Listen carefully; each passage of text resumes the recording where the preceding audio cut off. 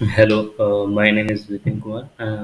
I'm the odoo developer in Geotechnosoft Private Limited. We have developed a module for e-invoicing or e-way bill. So here I'm going to explain you that how our module works. For for the configuration, you have to go in invoicing and configuration, and here you can see there is a sub menu named e-invoicing. You have to click on this, and I have already filled the informations like my ASP ID that is provided by Tax Pro.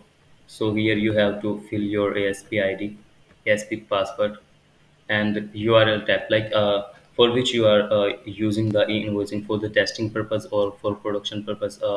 As I'm using for the testing purpose, so I have selected this test. Okay, now save it. After fill all the information here, we have to move in to inventory. So click on the inventory. After configuration, and then select warehouse. Click on this button warehouse.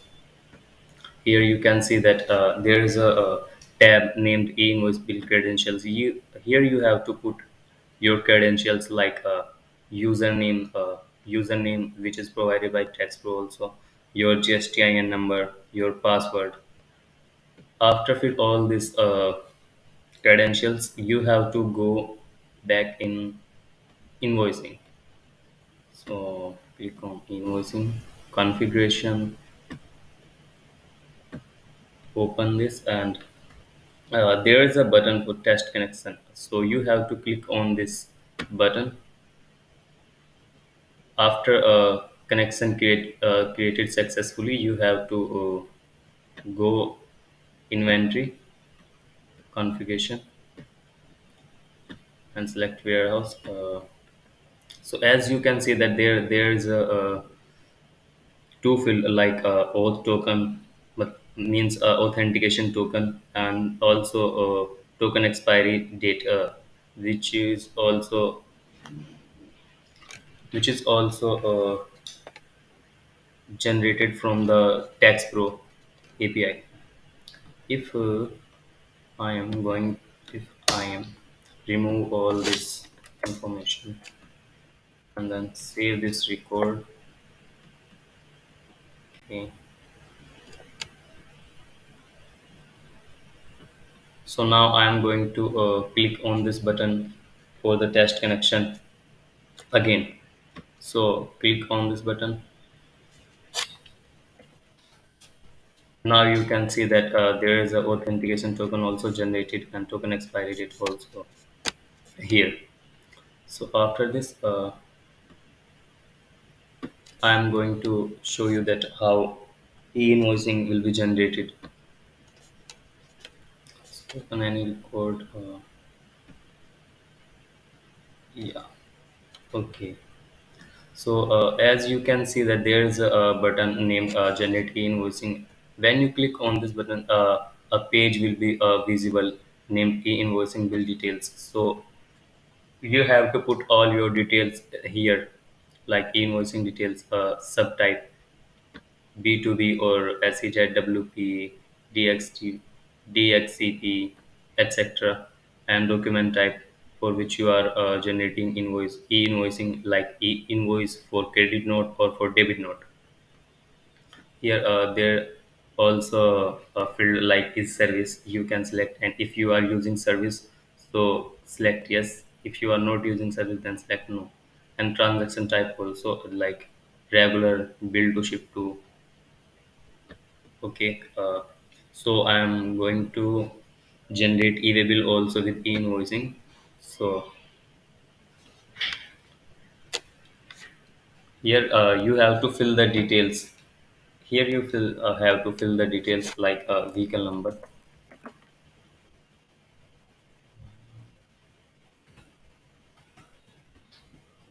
vehicle type, or is your regular,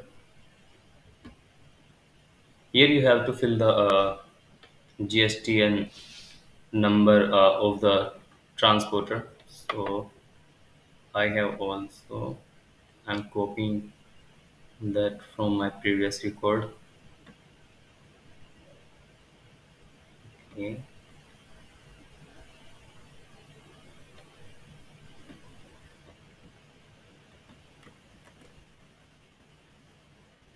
my transporter GSTN number here, transporter name,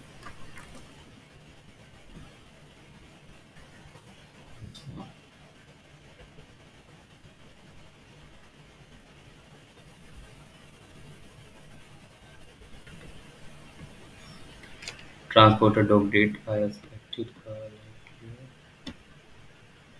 like 3 months. So here you have to fill the distance between the pin codes, pin codes of source location and destination location. So I'm going to put here 941. Okay. Transporter mode and save it. After confirming this invoice, there is a buttons will be visible like create e-invoicing. So for create invoice or generate e-bill, you have to click on this button. Okay, after generating the after generated the IRN number and e bill, there is a pop-up like you can see here, IRN and e bill created successfully. So to see these IRN number or e bill, you have to scroll down, and here you can see that e bill details are also here like e bill status no generated, e bill number, e bill validity, e bill date, IR number, a QR code also generated. So you have to click on this button and download the QR code. Now here you can see that in a QR code also generated. To print the e-way, you have to click on this button, print e-way. So after the e-way will printed, you can see here how our e-way will be.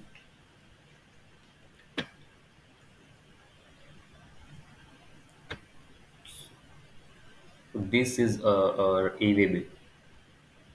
Okay.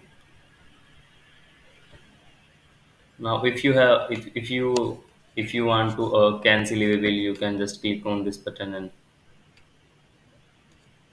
fill the reason. Then, or if you want to cancel invoicing, you have to click on this button, select cancel reason or description, and click on the cancel bill button. So the invoicing will be cancelled. Okay, thank you.